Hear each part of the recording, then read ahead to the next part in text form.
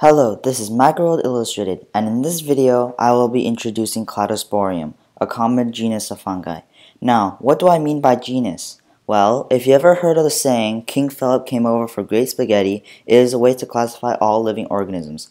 Cladosporium falls under the kingdom fungi, the phylum Ascomycota, the class Deuteriomycetes, the order Capnodialis, and the family Daviddelliceae. Species. There are actually many species under the name Cladosporium, but there are four that are more common than the others, and they are Cladosporium urbarum, Cladosporium sphaerosporum, Cladosporium cladosporides, and Cladosporium microcarpum.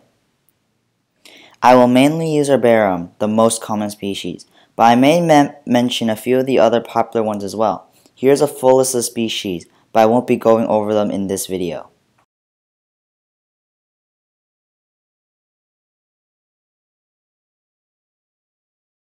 Most, if not all species of fungi are olive brown to brownish black. Since they are molds themselves, most species also have a velvety texture common to almost all molds. Now, where does this mold grow? Well, Cladosporium is usually found in all types of plants, in the air, and in many different indoor environments. Speaking of indoor environments, if there is enough moisture present, they can also grow in houses, making them a big problem that people need to prevent or solve. However, this mold is not limited to houses. They also thrive in cosmopolitan areas and are frequently isolated or separated from the air. Now, time for the million-dollar question. Are Cladosporium spores dangerous for your health? Although this commonly airborne mold may cause allergic reactions for some people, it is generally non-pathogenic, meaning it will not cause harm to another organism.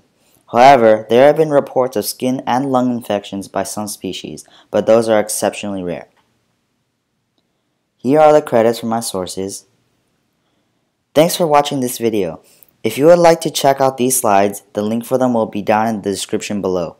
Please like and subscribe, and I'll see you in the next Microworld Illustrated video.